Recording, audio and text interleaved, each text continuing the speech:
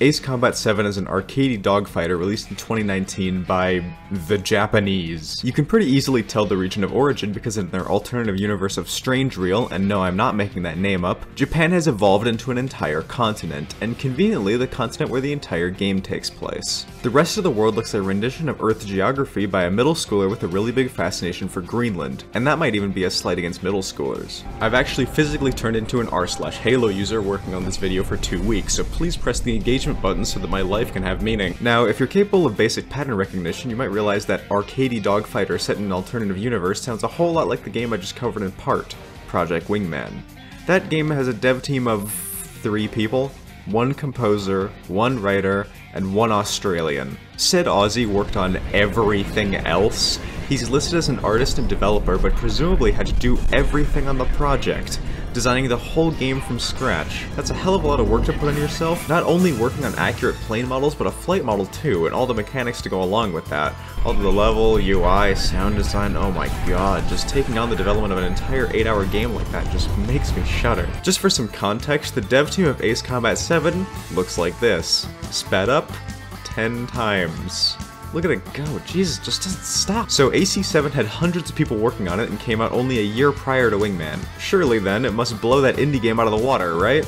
Well, you'd sure think so. It's originally a port of a PS4 game and oh, it shows. Little minor nitpick coming up here. I had to hex edit the EXE to change my FOV. I'm really glad there are no industry standards for this or anything like that. The camera control with a mouse is rather scuffed as well. There isn't any way to exclusively control the camera with your mouse. And I know this sounds like an extremely minor nitpick, but it's the main reason I enjoyed PW as much as I did. Being able to take in your surroundings individually from flying your damn plane is immensely satisfying and fun, and you can't do it here. You can hold the button to look around, and so you'd think, oh, I'll just make a macro. But of course it's sticky and isn't one-to-one with mouse movement, because why would it? On top of that, there's no button mapping for controllers, and 4K support is entirely broken. Needless to say, none of these problems exist in Project Wingman. How innovative it is to have FOV sliders and remappable fucking buttons that you can access from mid-mission. Only one programmer, by the way. The plots of both games are remarkably unremarkable.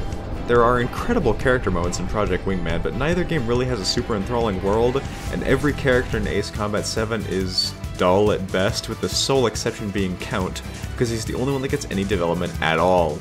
I was just double-checking mission orders, Hushin. Both games have practically identical protagonists, with Trigger in Ace Combat and Monarch and Piggly Wiggly. Both are generally unremarkable mutes who eventually turn into war heroes feared by enemies and cheered on by allies. There's a critical difference between the two, though, and one that has very little to do with the characters themselves, but rather those that they're surrounded with. The supporting cast in Ace Combat, as previously mentioned, is incredibly boring. Your squad is always in flux throughout the campaign, which seems nice from the onset as it adds a rather morbid threat of who will die next, but no one except Count is around long enough for you to form any sort of meaningful attachment to them.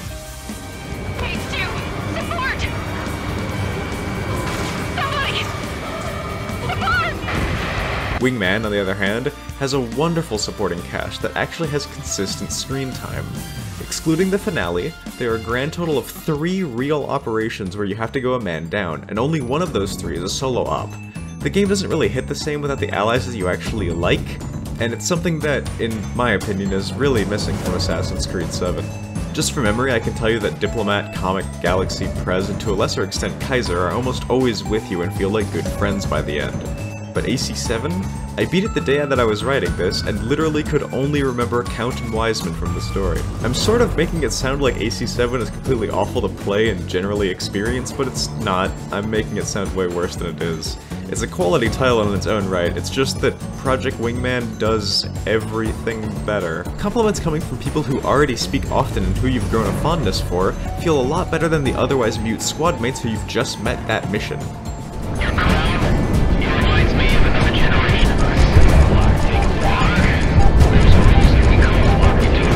And then comes the nicknames on display. As the campaigns go on, Monarch and Trigger start to get referred to as the Crown and 3 Strikes respectively. Do I even have to argue which one feels better to be called?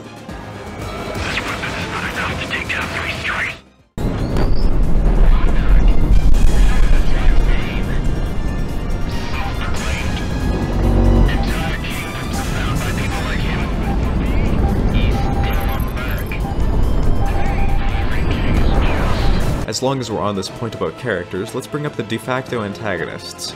Ace Combat's Mihai is way more boring than Crimson 1.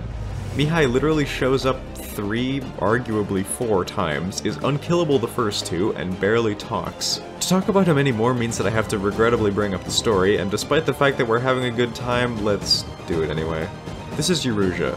King Obama declares war on the entire Eurasian continent with his drones and conquers most of it before the mute beats his entire country into submission single-handedly, and somehow makes the map go from this to this.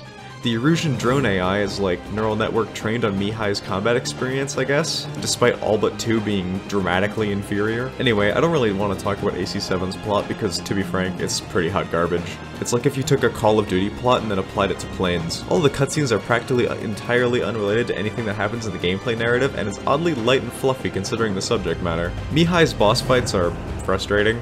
The first 2 because anything you do is pointless, but the last is admittedly significantly more fun, but it's held back by the narrative. You have to listen to all the dialogue to finish before you can actually kill Mihai proper, something that was quite obvious when he died instantaneously the second people finally shut up and went radio silent. He's still flying, but his plane's been damaged. Finish him off, Trigger. Unfortunately though, I don't really think any of his fights compare even slightly to Project Wingman's dogfights with Crimson 1, even if you can kind of kill Mihai with himself via UAVs. The first time Crimson Squad shows up, this giant warning flashes on screen informing you very politely to get the fuck out of there. You, as is tradition, disregard this order completely and charge head-on into Crimson Squad.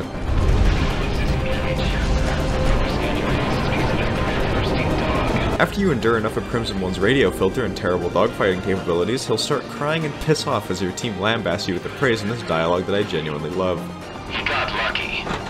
Holy hell! You've chased them off! Monarch! RTB before they get any funny ideas. What the hell, Monarch? Since when do you fight like that? Must have missed that class back in the academy. To talk about his involvement in the story, let's back up a little bit and actually discuss Project Wingman's plot. It's set 400 years after Christ, where Putin trolled the Ukraine so hard that the tectonic plates performed a smidgen of tomfoolery and destroyed most of human civilization.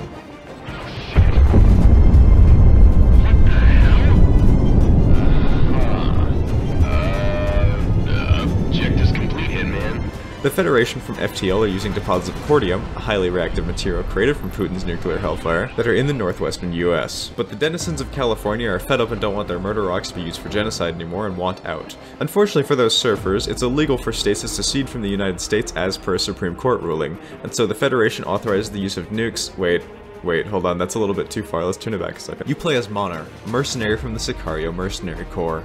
You get hired on by the California Independence Force to fight off the Federation and secure the freedom of southwestern Canada. You fly with your 2 wingmen, Diplomat and Comic, who, all together, make up Hitman Squad.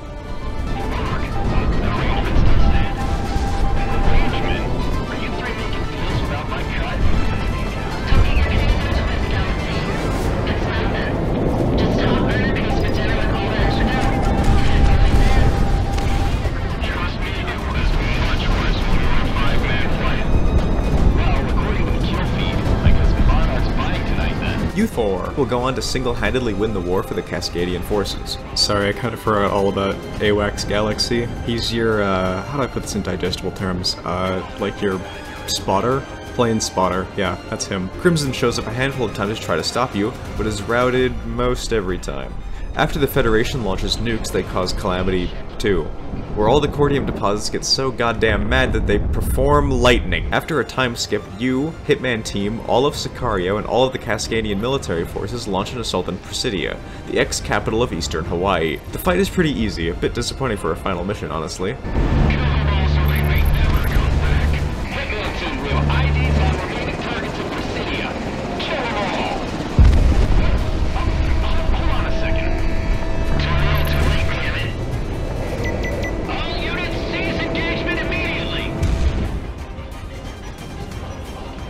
After it's all said and done, a ceasefire is declared and all hostilities stop. Until they don't.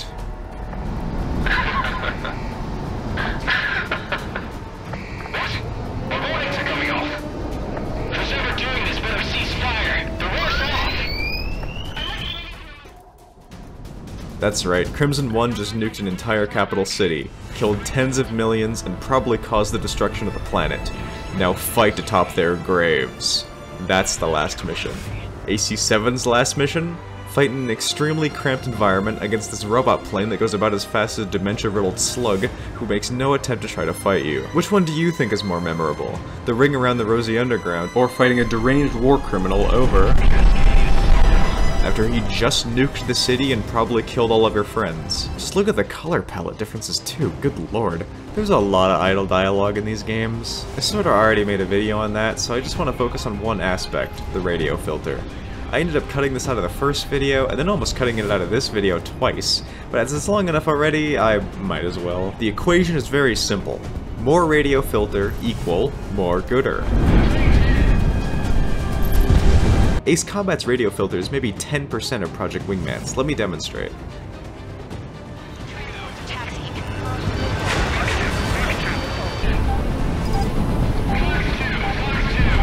And so, as you can see, the math definitely checks out. We can objectively conclude that based combat is at most 10% the quality of Project Conquest exists. But talking about it in depth would get in the way of gushing about the final fight with Crimson 1. Difficulty-wise, Project Wingman on Mercenary is magnifique, chef's kiss.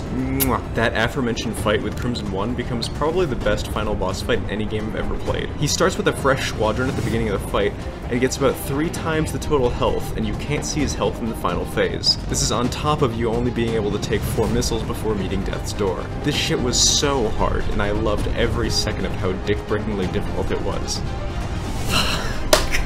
You both push your planes to their absolute limits as you struggle against each other in this battle of literally what the fuck is even on my screen right now. Every time the aircraft damage indicator pops on screen, you quickly look over to your health indicator to see just how much your plane was fucked up while you're wrestling with one doing exactly the same thing. When you hear Crimson 1 scream, I'm right there with him. That's you. That's how you feel. The music is going fucking crazy in the background while Crimson is launching billions of railgun rounds and these bullshit balls everywhere.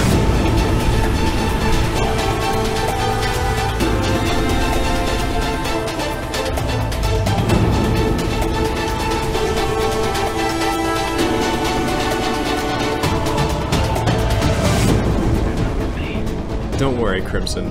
I won't be forgetting you anytime soon, nor the goddamn missile alert indicator. When I joked about it replacing my tinnitus, that wasn't a joke. I can't hear this game's music without it anymore. Please send help. I'd like to actually thank my patrons vocally this time, as it feels like a little bit of a landmark project for me. At time of recording, I think this is probably the best video I've ever made, so it seems like a nice send-off. Subscribe or something? I don't know. Anyway, very sincere thanks to your commanding officer, Emily, Aegis, Clary, and Xerxes. Good name, by the way.